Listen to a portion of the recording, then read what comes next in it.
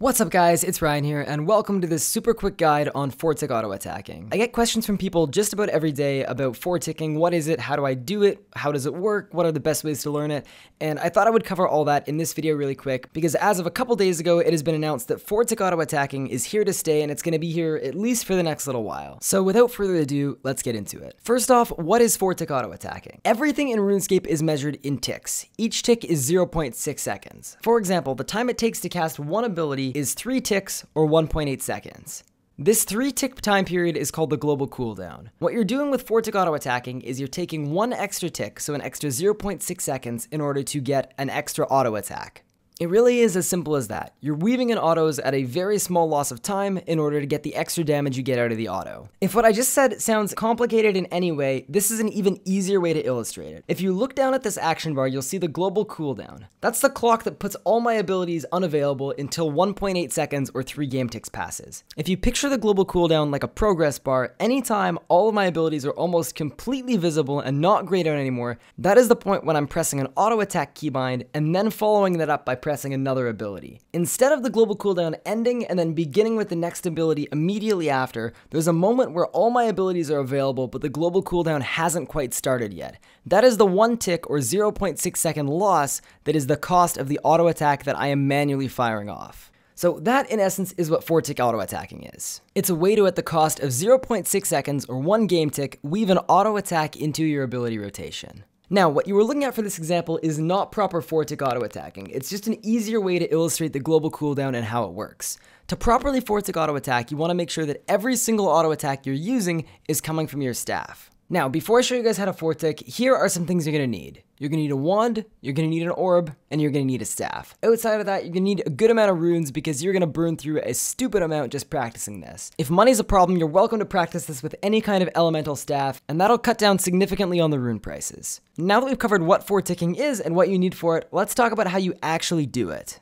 Here are the 6 steps to the basics behind a 4-tick auto-attack rotation. First off, you're going to equip your wand and your orb. You're going to use an ability with your wand and orb equipped. You're going to equip your staff. You're going to wait until your global cooldown completes its turn, and as it flashes, you're going to press your auto attack followed by another ability. If you do this correctly, it's going to look like this. As you can see, my wand and my orb are on. I'm going to use an ability. I'm going to click on my staff to equip it. The global cooldown is about to complete, and you can tell it's completed when you see all of my abilities light up just like you just saw there. At the time that all my abilities flash, just like what is frozen on screen right here, that is when I'm going to press my auto attack keybind and then follow that up with an ability. That is how you 4-tick auto attack. As I use a staff ability, the auto attack is going to fly out. There's not going to be an auto attack animation, which means I'm doing it properly in 4 ticks, and then you just repeat that over and over and over again. So it's an ability with your wand orb, equip your staff, auto attack, and then staff ability, right after each other with the auto attack first. So whether that sounds simple or it doesn't, a really good way to practice this is just to camp a wand orb like I was doing earlier in this video. That's going to allow you to practice the timing with the global cooldown without worrying about switching weapons. So I'm going to call that the practice rotation, and here's what it is. You've got your wand and your orb on, you're waiting until the global cooldown is just about full, you're pressing an auto attack keybind or clicking on your auto attack that is on an action bar, and then you're using an ability immediately after. If you do this correctly, it's going to look exactly like what's on screen. Every time you use an ability, a wand auto attack is going to fly out as well, and that's how you know you've got the timing down. I would strongly recommend mastering this before you work in the staff switch. The best place to work on this is at the Lumbridge Combat Academy, but you're also welcome to try this out at any monster or boss if you'd like. The last thing I'm going to cover in this video is a couple little tips and tricks that I've learned over the last couple months of 4-tick auto-attacking. The first thing I'm going to talk about is keybinds. In this video, you'll see me manually clicking my wand orb and my staff switch.